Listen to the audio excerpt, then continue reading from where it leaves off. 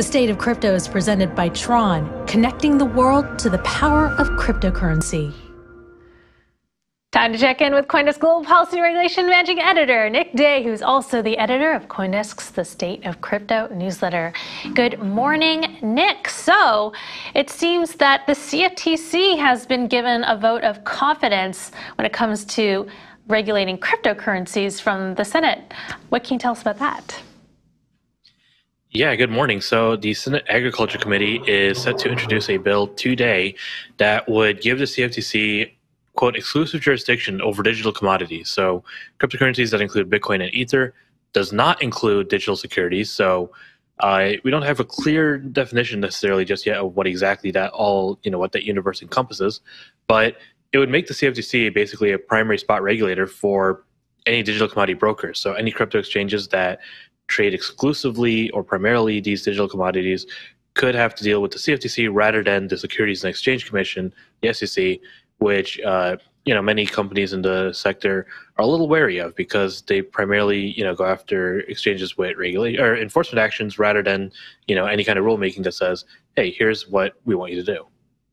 So I mean, looking at it from the perspective of the SEC, I mean, are they happy about this, or are they relieved? In other words, that like, okay, well, this is how I'm going to go to the CFTC. We don't have to worry about it anymore. Or is it a slap to the face of the CFTC? Yeah, are they like, hey, this is exactly what we wanted? Like we wanted. Well, SEC Chair Gary Gensler, I think, has been pretty clear, right? I mean, he said repeatedly that he wants crypto exchanges that list securities to register as national securities exchanges. And, part of that would be, addressing certain consumer protection issues, making sure that, there's no, wanton listing of things that might harm investors. So I think on the one hand, if you have to register as a digital commodity broker, you still have the same kind of consumer protection rules that you might have under CFTC, or under the SEC. On the other hand, the big question that we have, what is this digital security, what is a digital commodity, that is not necessarily answered. And the SEC, I think, has been pretty clear in saying, well, it thinks basically everything is a security, but there's still no formal definition yet that companies can point to and say, okay, here's what we're going by. So, Nick, just two quick questions. One, as you know more than anyone else, this is an incredibly confusing area, especially for people who don't follow crypto. So could you just explain, how does this actually differ from the status quo? What is the big change here? Because I think a lot of people don't really understand, what the CFTC does and what the SEC does. And also, my second question is, why agriculture? Why are they the ones doing this? So let me take that second one first. So the CFTC was traditionally a agriculture commodities regulator. So, things like corn, and once upon a time they could have overseen onions, but, sadly not anymore.